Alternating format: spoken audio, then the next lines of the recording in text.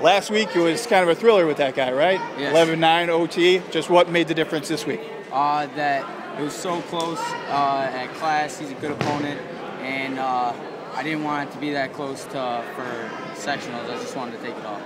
Was it just were both of you kind of a little more conservative today rather than last week? It seemed like things were flying. I mean, obviously the points were flying with 11-9. Was there kind of a different approach or a different feel this week as opposed to last week? Yeah, I made a couple mistakes in scrambling and everything, and I just wanted to clean it. I cleaned it up through this whole week, and it paid off.